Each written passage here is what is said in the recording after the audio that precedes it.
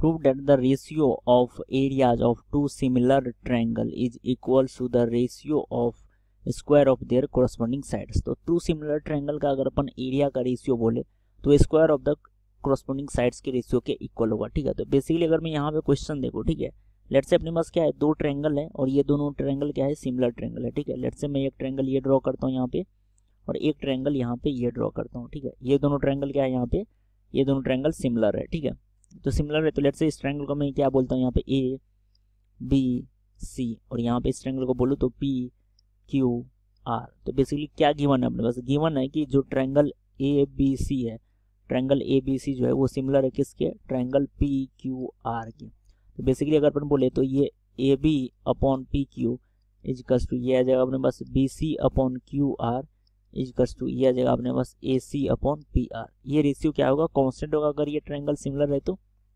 अपने को क्या निकालना है, एरिया का रेशियो। ठीक है, तो एरिया का रेशियो अगर अपने को निकालना है तो लेट्स से अपन यहाँ से इस पे एल्टीट्यूड्स ड्रॉ करते हैं। ठीक है, ये अपन यहाँ पे इस पे एल्टीट्यूड्स ड्रॉ कर दिया, सिमिलरली यहाँ पे भी इस पे भी मैं यहाँ पे एल्टीट्यूड्स ड्रॉ कर दिया। ठीक है, ये एल्टीट्यूड्स भी ड्रॉ कर दिया, यहाँ पे अपन ने क्या किया, इसके लिए एल्टीट्यूड्स ड्रॉ कर दिया, ये एल्टीट्यूड्स ड्रॉ कर दिया। और अगर ये दोनों ट्रायंगल सिमिलर है तो एंगल ए जो होगा वो एंगल पी के इक्वल होगा और एंगल बी जो होगा वो एंगल क्यू के इक्वल होगा। ठीक है, एंगल बी जो है वो एंगल क्यू के इक्वल होगा और एंगल आर जो होगा वो एंगल सी के इक्वल होगा। ठीक है, मतलब एंगल सी जो है वो एंगल आर के इक्वल होगा। अब अगर मैं area of triangle A B C लिखूँ यहाँ पे, तो area of triangle A B C, तो ये क्या आ जाएगा, ये आ जाएगा अपने पास 1/2 इंटू बेस इंटू हाइट। ठीक है, तो इसको लेट्स से अगर मैं यहाँ पे ए एम बोल दूँ और इसको अपन क्या बोल देते हैं, लेट्स से इसको अपन क्या बोल देते हैं, इसको बोल देते हैं अपन पी एस। ठीक है, इसकी लेंथ को अपन पी एस बोल देते हैं। तो ये आ जाएगा 1/2 इंटू बेस क्या है यहाँ पे बी सी और हाइट क्या है यहाँ पे ए एम। ठीक है, और यहाँ से अगर अपन देखें तो ये एरिया अगर अपन देखें तो ट्रायंगल पी क्यू आर, इसकी वैल्यू क्या आ जाएगी यहाँ पे, ये आ जाएगा 1/2 इंटू ये वैल्यू आ जाएगा क्यू आर इंटू में क्या आ जाएगा यहाँ पे पी एस। ठीक है, अब इसका रेशियो इन्होंने पूछा है। ठीक है, area of ratio of area of triangle, तो अगर मैं इसका रेशियो लूंगा तो क्या आ जाएगा यहाँ पे, रेशियो अगर लूँ तो area of triangle A B C तो डिवाइडेड बाय क्या आ जाएगा यहाँ पे area of triangle P Q R. दोनों ट्रायंगल सिमिलर था तो ये बेसिकली क्या आ गया, सिमिलर ट्रायंगल के एरिया का रेशियो आ गया। तो ये आएगा अपने पास 1/2 इंटू में क्या आ जाएगा यहाँ पे B C into A M divided by यहाँ क्या आ जाएगा 1/2 इंटू ये आ जाएगा Q R into P S. ठीक है, Q R into P S, तो 1/2 कैंसिल आउट हो जाएगा और ये बेसिकली रिजल्ट आ जाएगा अपने पास, ये आ जाएगा B C upon Q R, B C upon Q R, ठीक है, B C upon Q R into में क्या आ जाएगा यहाँ पे A M upon P S. ये यहाँ पे रिजल्ट आ जाएगा, इसको मैं रिजल्ट 1 बोल देता हूँ। ठीक है, इसको रिजल्ट 1 बोल देता हूँ।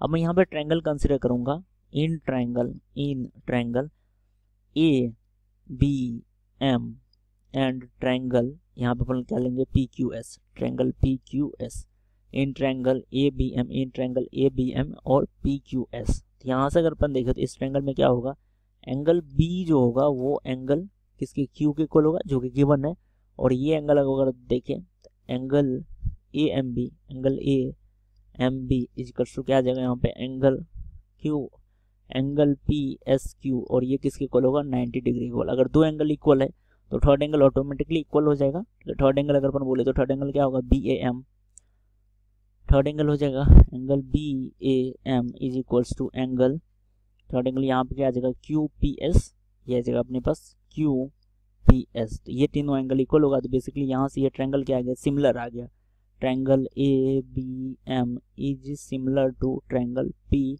Q S. तो यहाँ से इसके साइड्स का रेशियो जो होगा वो इक्वल होगा, मतलब A B upon P Q. यहाँ से अगर इसकी वैल्यू देखो तो ये आ जाएगा A B upon P Q, ये किसके इक्वल हो जाएगा, A B upon P Q हो जाएगा अपने पास B M upon Q S के इक्वल, ये आ जाएगा अपने पास B M upon Q S के इक्वल रेशियो के इक्वल, और ये आ जाएगा अपने पास A M upon P S के इक्वल, ये आ जाएगा अपने पास क्या आ जाएगा यहाँ पे A M upon P S के equal, A M upon P S के इक्वल। तो ये यहाँ पे एक रिजल्ट आ गया। ठीक है, अब अगर अपन देखें तो जो एरिया का रेशियो आया था, ठीक है, तो B C upon Q R को क्या लिख सकते हैं अपन, B C upon Q R को लिख सकते हैं A B upon P Q. ठीक है, B C upon Q R को अपन क्या लिख सकते हैं, इसको लिख सकते हैं A B upon P Q into में क्या आ जाएगा यहाँ पे A M upon P S. ठीक है, B C upon Q R को अपन क्या लिख सकते हैं A B upon P Q, और यहाँ से अगर अपन देखें तो ये आ जाएगा अपने पास A B upon P Q into में A M upon Q P S. ठीक है, तो A M upon P S की रेशियो अगर अपन यहाँ से ये रिजल्ट यहाँ पे रख दे तो ये क्या आ जाएगा अपने पास, ये आ जाएगा A B upon P Q. तो ये बेसिकली क्या आएगा, कोरस्पॉन्डिंग साइड्स के रेशियो का A B upon P Q, इसके रेशियो का होल स्क्वायर के इक्वल आ गया, और यही अपने को प्रूफ करना था। ठीक है, तो ये अपने पास रिजल्ट आ जाएगा। सिमिलरली अपन ये किसके इक्वल हो जाएगा, ये सिमिलरली अपन देखो तो ये आ जाएगा अपने पास B C upon Q R के रेशियो के इक्वल भी अपन बोल सकते हैं। ठीक है, और इसी को अपन क्या बोल सकते हैं, ए सी और ए सी अपॉन पी आर के रेशियो के स्क्वायर के इक्वल के भी ये इक्वल हो जाएगा। ठीक है, ये यहाँ पे प्रूफ हो गया। ठीक है।